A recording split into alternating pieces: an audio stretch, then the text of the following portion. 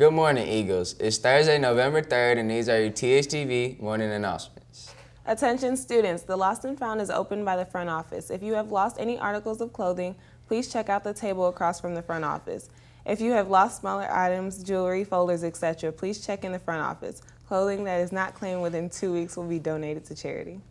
El Dia de los Muertos, or Day of the Dead, is a holiday that originated in Mexico to celebrate the death of loved ones. This holiday is celebrated from October 31st to November 2nd. Instead of a sad, evil holiday, these days focus on honoring the lives of the deceased. So the thing I like most about the celebration is the fact that people can come together and congregate to create an awesome altar for someone. My favorite part of the holiday is all the effort that the Mexicans go through, the money that they spend, all the decor, and the honor that they give to their loved ones who have passed. Ms. Garish's 6th-hour Spanish 3 class was assigned to form groups and create altars dedicated to a deceased celebrity, all in 2 weeks. To know more about this holiday, I asked what kinds of things were traditionally on these altars and what kind of foods were traditionally cooked. There's candles, different types of food that the past relative liked, and flowers.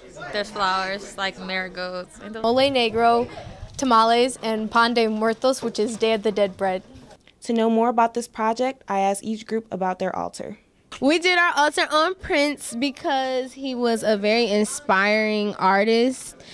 He was self-taught. He was just a great man. Our Dia de los Muertos altar is dedicated to Selena Quintanilla, and our group chose her because she inspires us and she continues to inspire girls today with her ambitions and her dreams. We were inspired to do Muhammad Ali because he wasn't just a boxer, he was also an activist. We chose Picasso because we wanted to incorporate all his artwork into the altar, and we thought it would be nice to have all the colors and display his artwork. The class's presentations of their altars were on Tuesday, November 1st after school. They were spaced around the drama room, giving every visitor a chance to go to each altar and letting all the groups present at once. Each project turned out to be amazing due to their hard work. The Christian Club crew will meet Monday at 2:45 in room 210. Now to Shantice for weather and birthdays. Today there will be a high of 62 and a low of 43. There are no birthdays today. Let's go back to Lauren for today's sports. Soccer banquet tickets are on sale now in the athletic office. They are $12 in advance and $13 at the door. Girls basketball tryouts will begin on Monday, November 7th from 6 to 7:30. Be sure to stop by the athletic office for additional dates and times.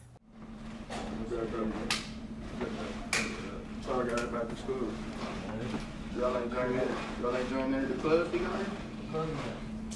We got football, we got basketball, volleyball, robotics.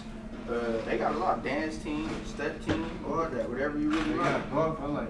Yeah, they got golf. I swear we got golf too. Who do basketball? Coach Bates. How do I get in contact with him? Really, you can just go pop up at his office anytime. The gym, right? You go through that door out in there, and go that way.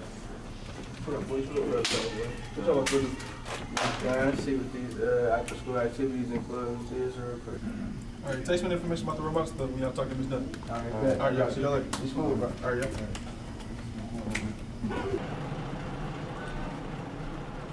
How you doing today, Ms.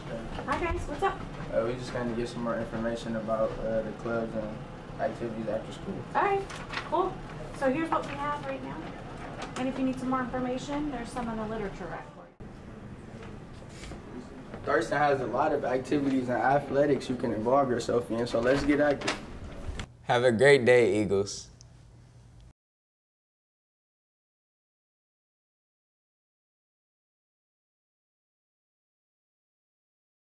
I pledge allegiance to the flag of the United States of America and to the republic for which it stands, one nation, under God, indivisible, with liberty and justice for all.